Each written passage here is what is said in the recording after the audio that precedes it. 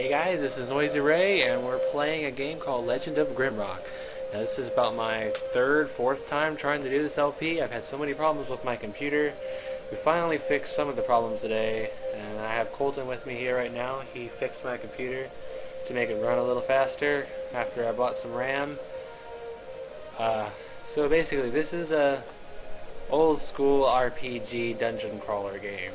That's basically the best way to describe it.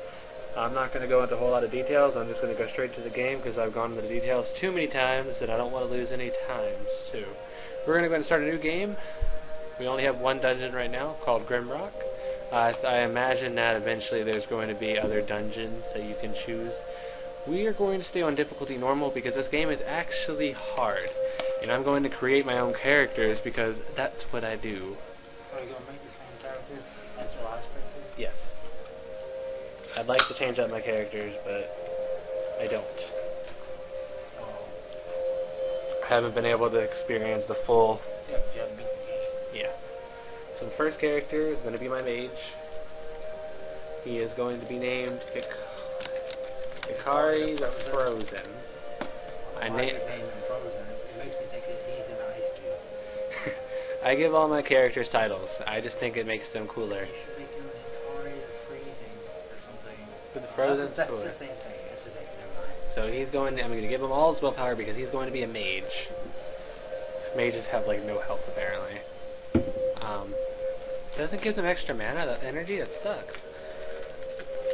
I'm actually kind of curious what it changes besides their HP. Anyway, we're going to give him tons of willpower and some vitality just so we can have some survivability. He's going to have this cool little avatar picture, and he's going to be an ice mage, hence the frozen part. I'm going to go ahead and give him some, he doesn't really need defense. So we're just going to go ahead and give him Spellcraft 1. They have traits, and I give him the cold-blooded trait because he has resistance to cold because he is Kakari, the Frozen. And I give him the skilled trait so he can have some extra skill points. We're going to go ahead and put the skill points in Spellcraft. So now he has 2 in Spellcraft, and I'm going to go ahead and put 1, 2. Now I have a spell for Ice Magic and Resist Cold. You can see, so each time you put skills in a skill tree, I guess it's a skill tree. I don't really. It's not a tree really, because there's no branching. Well, I mean, there's just the main trunk is skills, and then each branch is this, and then they each have their own little branches, like spell, like level. I have my Ice Magic to 5. The first thing you get is 3, which is a spell. Question. You don't learn the spells until you actually find them in the game. You can know them by heart, like I do, but... Even if you know the combination, you can't use them until you find them. No, that's not true. Really? Yeah. If you know the combination and you can use the spell, you can use it. That's cool. But you won't actually find them. And I'm not going to go online and cheat and try to find them on my own. I'm going to know them by finding them in the game. But you already know your first 2, I think? Yeah, well, my first spell. Well, you know, technically fire and then ice spell. And I know a lot of spells, but I can only use my ice spells. So our next prisoner is going to be our damage dealer. His name is... He's going to be a Minotaur. He's going to be the red one. Maybe the blue one. No, the red one. I can't remember what title we gave him.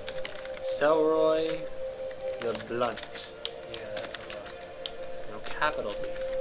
I say Selroy the Blunt because he is my... Mace stealer. Yeah, I like blunt weapons and I always will. So all my people will be blunt weapon dealers.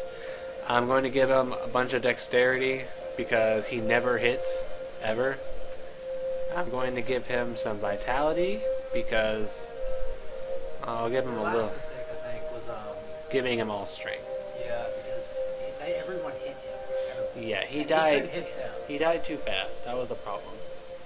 But now they'll miss him a little bit, A little bit. and then you hit them. Alright. And basically I give him Mace.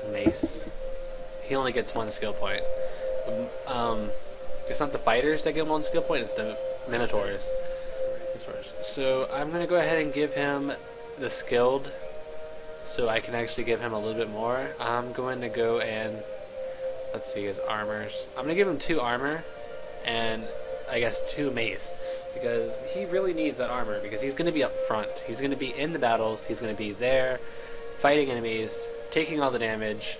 Well, half of the damage because someone else stays in the front too. Yeah, you have your mage, you have your minotaur, you have your other Rogue and knight. your rogue and your So, and I'm thinking about giving him energy, strength. I guess we could give him strength. No, let's give him attack power. Attack power is always cool. And our next character is going to be our knight. Ooh, no. watch your mouse. Yeah, our knight is going to be Tesla. Tesla the shield. I don't remember what I had her before E except after C. She's going to be basically my damage taker. She's actually kind of the main leader of my party, even though I put her down the bottom. I'm giving her complete vitality. That's what she's meant for. And I'm going to give her dexterity and 1 strength. Because I want her to hit a lot and take damage. So we're going to go ahead and give her pretty much armor. I'm going to give her 3 armor and 1 sword. Because she's going to be using a sword. Let's see. I'm going to go ahead and give her poison resistance because I've been dealing with a lot of poison lately and I hate it. And tough. She's going to have some extra health, 15 actually. And that's pretty much perfect for her. And our next prisoner is blimey, mate. No, just kidding. That was like 2 different accents. She's a rogue. And she's going to be mean Kira, the... Silent, I think we had her. I don't remember. I actually changed it. I don't remember what I called it. Silent. We called her the Unseen. Yeah, that's Yeah, Unseen. Not that it makes much sense for her because she doesn't do backstab. She does throwing weapons. well, she's a rogue. When you think yeah. of rogue, you're like darkness. Yeah. Can't see. I think in my my last attempt, I called her the Thief. I'm not sure. Or the Quick. How many attempts? I think I'm gonna call her the Quick. How many attempts have you had? 4. This is like my 5th one. Okay, Kira the Quick. That kind of suits her a little bit more. Okay, she's my dexterity girl. It's almost an alliteration. It's funny. Dexterity and strength, pretty much. She's going to be in the back, so she's not going to be taking any damage. If you're wondering about the other races, there's Lizard Man, which Lizard Man is basically... and I'm probably going to have to redo my points. Lizard Man is supposed to be for rogues, but I always have my rogue a girl, and there's no girl lizards. And It probably is, but you can't tell. if anything, that's a girl lizard. Nah, I really just... No, they're lizard men. That's right. Lizard man. There's no lizard women. That's so sad. But they're supposed to be the rogues, but I just really don't like that. And the insectoids are mages, which... Unless you want to be an insectoid. Yeah. My main character, like, I'm always playing the mages. Even though he doesn't really lead. I don't know, I just really don't... I don't want to be an insect. That's really all I can say. So I'm making her human. And she's going to be this little gal right here. Usually in RPGs, humans are the well-rounded characters. Not Pretty really much. pointing to any extremes. I usually pick like elves or something, but Well, for mages, yeah, they make it, but there's no elves on here. yeah, elves or dwarves or anything else besides insectoid. I would even choose lizardmen. It's just I don't have any room for one. She's okay with her. I gotta change her to rogue. I put everything in throwing weapons. Just everything. I don't know why. I just do it. And I'm going to go ahead and let's see. can we do for her? Well, there's really nothing that she needs, so I'll go ahead and give her skilled. So she can be awesome in throwing weapons. And Throw a rock and some guys. dexterity +2, there we go, the agile. That way she's quick. Should we Kira the agile or quick? No, Kira the quick. That just sounds cool. So, let's see. I gotta check the time. Okay, it's been 10 minutes. I'm gonna go ahead and start the game now. I'm gonna show you the basic story. Mount Grimrock.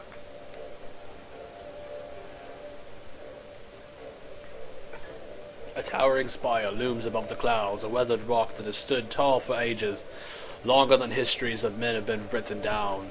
And I always mess this up. It is a desolate place now, only remembered when things need to be discarded and forgotten. An airship struggles to gain altitude as it flows towards the peak.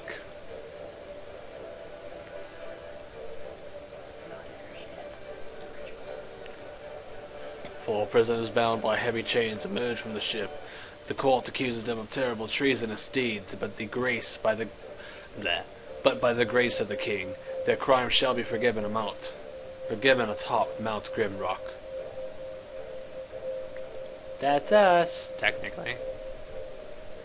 Their final trial is at hand. Numerous prisoners have received their pardons here, yet none have returned to live their freedom and life and freedom, whatever. They are at the top of the world, and below them only darkness and justice awaits. Dang it. As they plunge down the open maw of the peak, the crimes are absolved. Everyone before them has perished, blah blah blah blah. You can read, I know you can do it. Cruel. To make them read. Legend of Grimrock. True story. Probably at one time, though, yeah, probably. Although I doubt it was a mountain.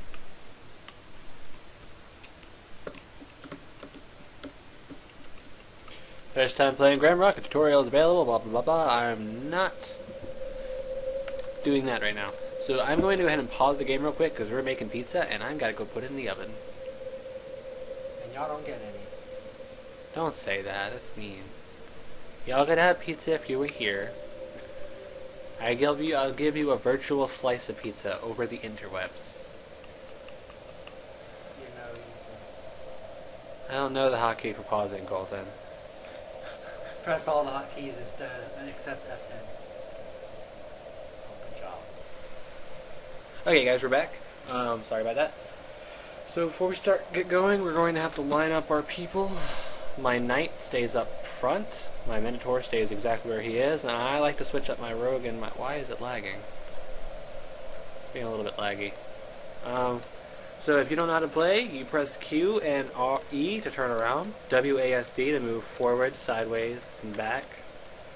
The way this game works is you have 4 characters that you have to control all at once, and they're basically right here. The way it looks like, or the way it would look like in the game, is there's 2 characters in front, your knight, well, my knight, and my Minotaur, and there's my rogue and my mage in the back. So currently, we don't have anything. You click on your characters to see what they have in their inventory.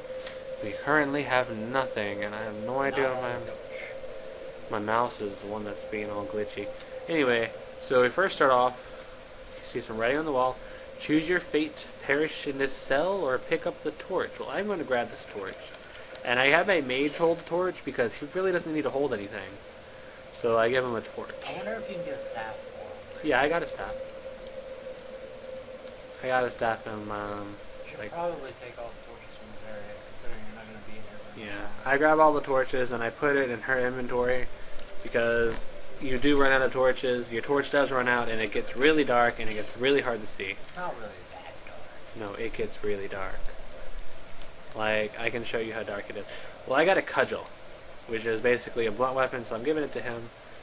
I'm going ahead and give, got some pants and a tunic. I'm going to go ahead and give that to my knight so she can take all the damage, hopefully. That seems to work out like that. Going ahead and put this torch in there, and I'd like to organize my stuff. I put all her working torches in the bottom right corner, And this is what it looks like when it gets really dark. It's seeable. Well, it may be for you, but whenever there's items there, you really can't see them. No. Turn it back up. And then look up.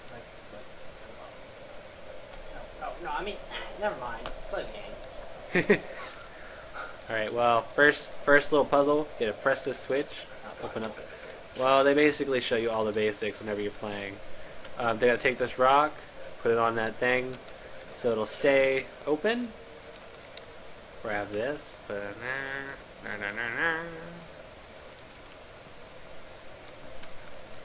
Go ahead over here, got a key. I give her the keys always because she's my front woman.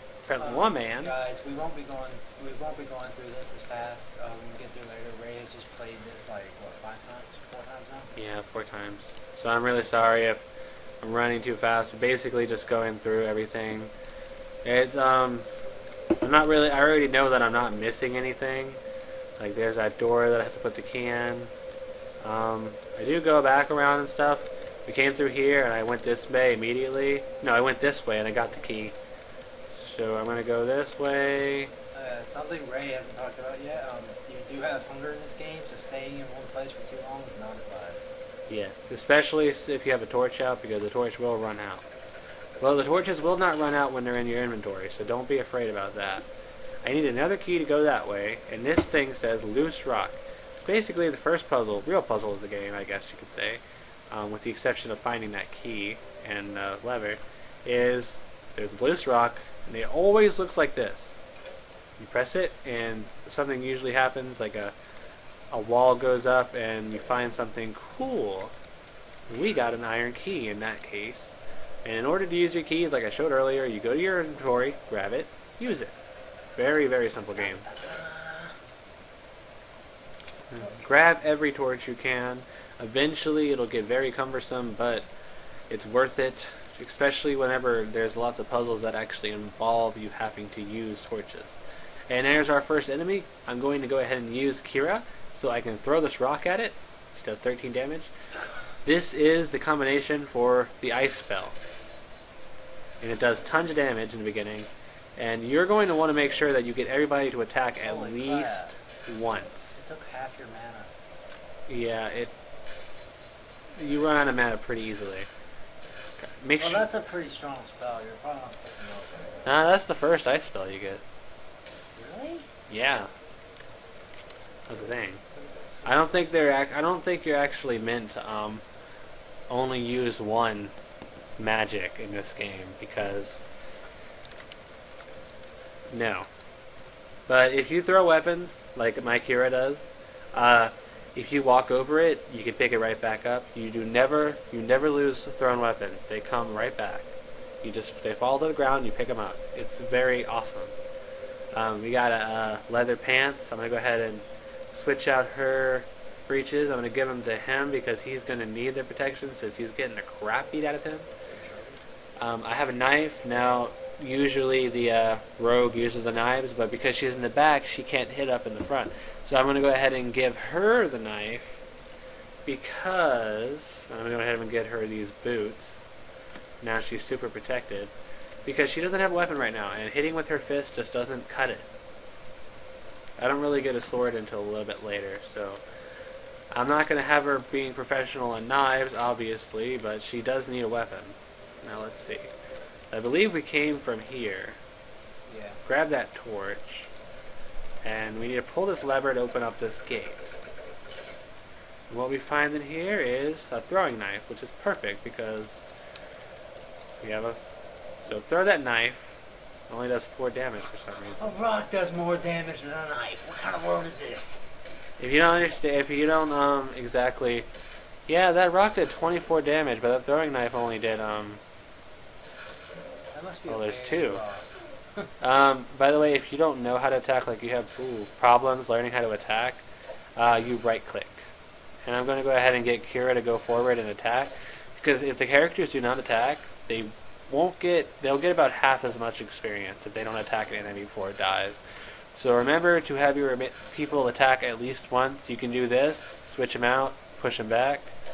I didn't need to do that because I already did that. But if you do that, that'll assure that they'll get experience. I have this guy hold all my food. Everybody seems to be pretty good on their hunger, which you can see right here. If you want to see their stats, there's this thing right here. Left hand weapon, right hand weapon. Wait a minute. Oh, that's Akari. Okay, I was about to say, I was like, huh? See, she actually does 6 damage with her left hand weapon. And she does 13 damage with her right hand weapon, which is kind of strange because... Wait, check the time. Just a minute, Colt. I want to get to a good stopping point. Can't you only save in certain areas? No, you can save whenever.